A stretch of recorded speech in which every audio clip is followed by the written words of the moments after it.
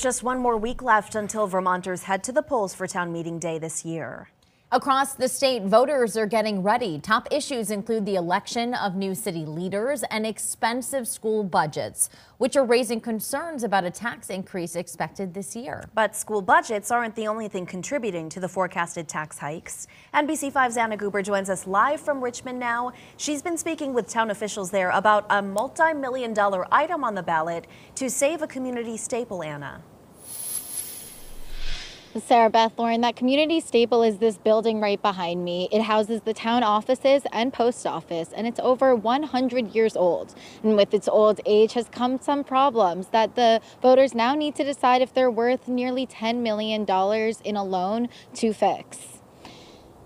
The loan would cover the cost of a fire sprinkler system, updated electrical and HVAC systems, and new windows to improve ventilation, among other necessary safety improvements. Jeff Forward is the chair of the Richmond Town Center and Library Committee, a group that has spent the last 5 years evaluating the best ways to address these issues. He says while the timing of the proposal is not ideal, moving the town's offices to another location, completely rebuilding, or delaying the renovations would only cost voters more down the line.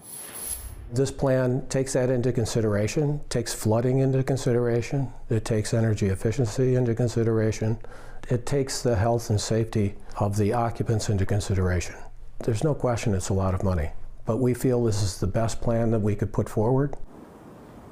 Forward says if the proposal is rejected, the committee will have to come up with an alternative solution. He's encouraging everyone to have their voices heard on the issue by heading to the polls on Tuesday, which for Richmond voters will be held at Camel's Hump Middle School and can be done by Australian ballot.